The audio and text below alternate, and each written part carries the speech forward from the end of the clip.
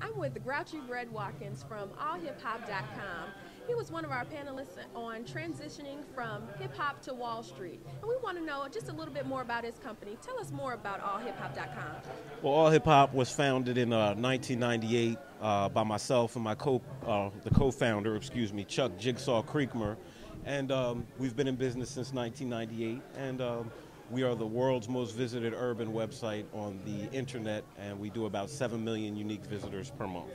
All right. Well, do you feel that the climate of hip-hop, do you feel that it's definitely changed, but do you like the climate more so now than, say, in the early 80s, late 80s?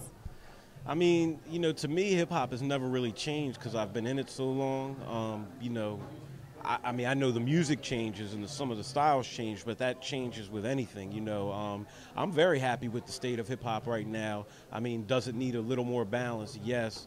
But, it's the 21st century. We're at the forefront of a number of new technologies and new industries that we have the opportunity to control and own for the first time. So for me, as a guy who's into hip-hop and running a successful business, it's one of the most exciting and most challenging times for me.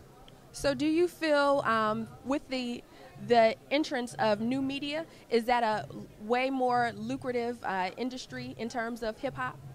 Avenue for hip-hop? Yeah, definitely, because a lot of the new media formats are replacing some of the older formats like CDs and tapes.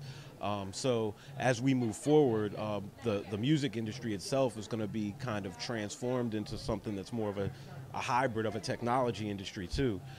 So the opportunities are just really endless right now to get in at the ground floor if you're a budding entrepreneur or you have some sort of business in the technology field. Even if it's not in the music business, the entire sector is growing.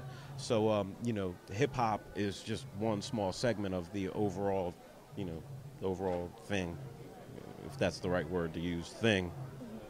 Well, all right. Thank you so much for joining us. No problem. And you have a great evening. Thank you very much. Thank you. Thank you, Reverend Jackson.